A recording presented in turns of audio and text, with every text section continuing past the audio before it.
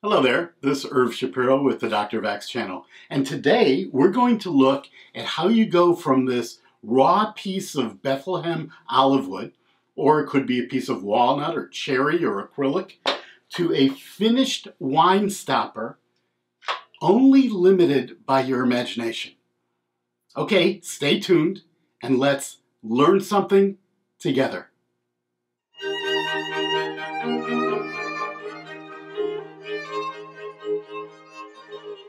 To produce a wine stopper on a lathe, in my case I'm using a very small pen lathe called a Penpal lathe that we'll look at together, you need to start with a block of wood. This is a block of wood that's 2 inches by 2 inches by 2 inches. And then I'm going to take and drill a hole into the center of the wood. Once again, the way we find the center of a block of wood is by drawing lines across the diagonal. Where they intersect is the center. I'll then use a tap, a wood tap, that will, when screwed into the hole, will cut threads into the hole. So this will then be a threaded hole. That threaded hole, I will screw into this chuck. This is a chuck that will mount on my lathe, and once it's mounted on the block of wood, this will allow me to turn this block of wood. When I'm done turning the block of wood, I'll unscrew it, and I will screw in a wine bottle stopper, and these come in different materials and different colors, into that hole I just produced. Finish polishing it, and I will have a beautiful wine stopper. Now this wine stopper was made from a composite piece of wood that's made that you pre-purchase with many different layers of colored dyed woods. This was also made from a composite piece of wood, and this, I believe, is just a piece of walnut. Okay, let's go to the drill press. We will drill a hole, tap that hole, and get started to turn our wine stopper today. Okay, we're here at the drill press. I have the block of wood in a vise, and that vise is then clamped to the bed of the drill press. Safety first. I wear glasses, so in this particular case I'm not going to put on separate safety glasses, but you do need your eyes to be protected. We will power on the drill bit, and we will slowly lower it into the block of wood. Let me do this from the side here so that hopefully you can see a bit of this.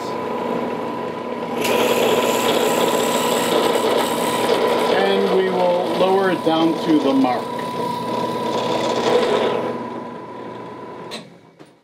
And that's all that's required there. Okay, now I've pushed the drill press back a bit on my bench, and I have a hole in this block of wood, and I'm going to take and tap that by just screwing this tap into that hole.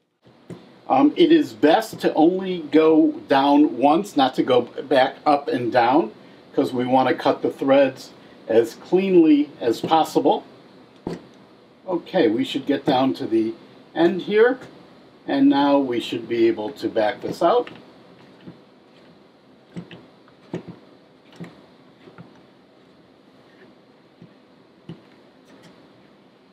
Okay, now we have a tapped hole here, and we can screw in the chuck that we're going to use to hold this on the drill press.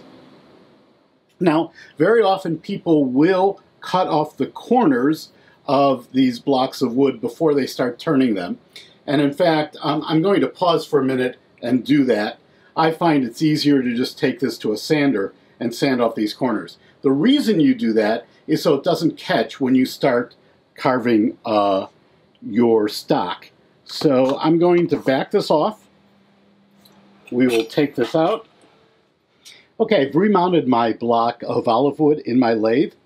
I turned it by hand to make sure it appears stable. I'll tighten this just a little bit. Now I'm going to have my lathe all the way on the slowest speed.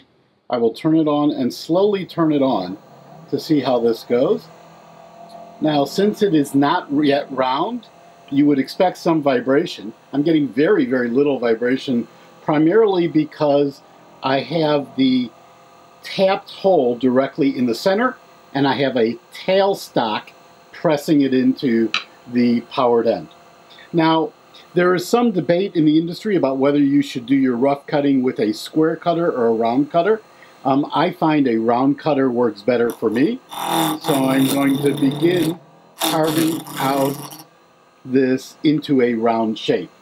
My voice is going to get a little muffled because in addition to protective glasses, I'm now going to put on a protected mask because this does produce quite a bit of sawdust.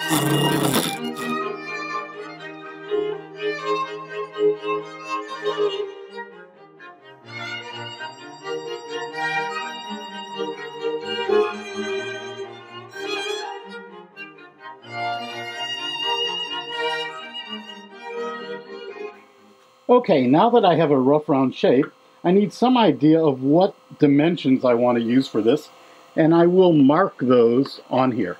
So I like this particular shape and size, so I'll mark where the end is here, and I'll mark where the little lip is here, so that I have two reference points for the rest of the work.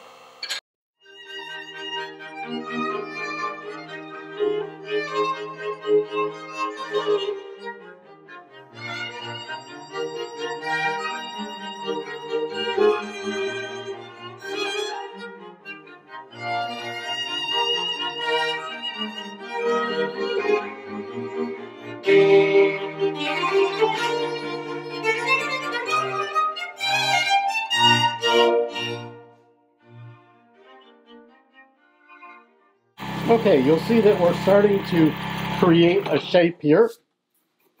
And we can look at the dimensions of this using a caliper. We can take a caliper here.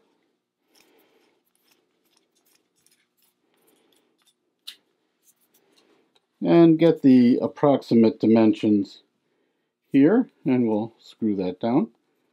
And once again, every wind stopper is unique, doesn't have to be identical. And then we'll know when we've gone far enough when this will fit over that.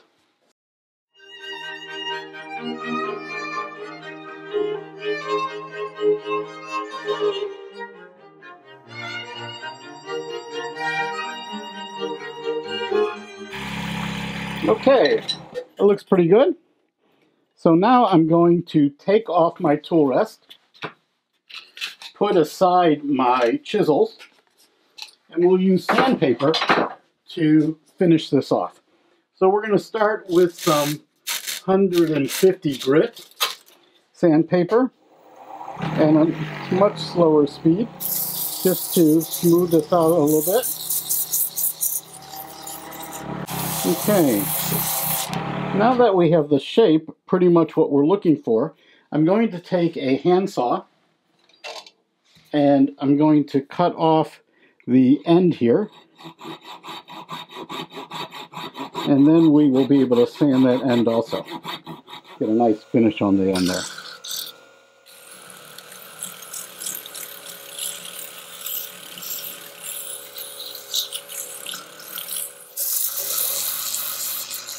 And once I get done with 320, I'm going to apply some CA glue, a couple of coats.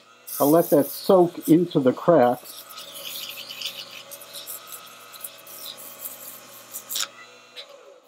Okay, this looks actually quite beautiful. So now let me get some CA glue.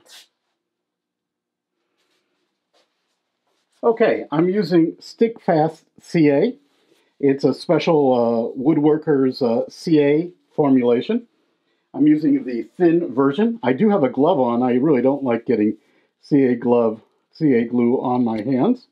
I'm going to put a drop on here. I do have goggles on. And let's start up the lathe and apply it to this.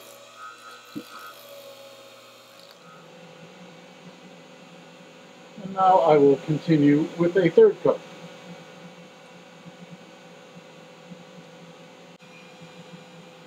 Now let's check to make sure that's dry, and it feels relatively smooth. You can see this really is quite a nice finish. So now what we're going to do is a bit counterintuitive. I'm going to take some 800 grit sandpaper, and I'm going to sand it down again. Okay, now we're going to use this micro mesh, which comes in 1500 to 12,000 grit. That means basically it's very fine sandpaper. We do wet this a bit, and then we use it to sand while wet. Now effectively what we've done here is we've put a coating of thin plastic on this piece of wood that's going to protect it and also provide a surface that we can sand to get to a very fine texture. Now we're going to take 2 more steps here. You can see this is actually very nice and smooth and shiny now. But we're going to take 2 more steps. The first is we're going to apply some Ultra Shine, which is a Turner's wax and polish. This will help further polish and brighten this wood. This is a really remarkable product. Comes out of Australia. First you apply it fairly liberally, then you put pressure on it, running at a medium speed,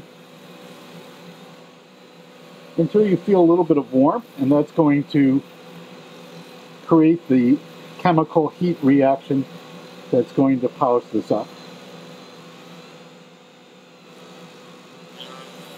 So we get this everywhere, because this wax is going to protect this a bit. Then we turn it to the dry side. And then the final treatment we're going to put on here is a bit of, it's sort of like car polish. And it's called one-step plastic polish. And remember, we use CA glue on here, so we have sort of a plasticized finish. Okay, I'm going to turn off the exhaust fan now. We're done with the CA glue. Okay, I'm going to take and unscrew this from the lathe.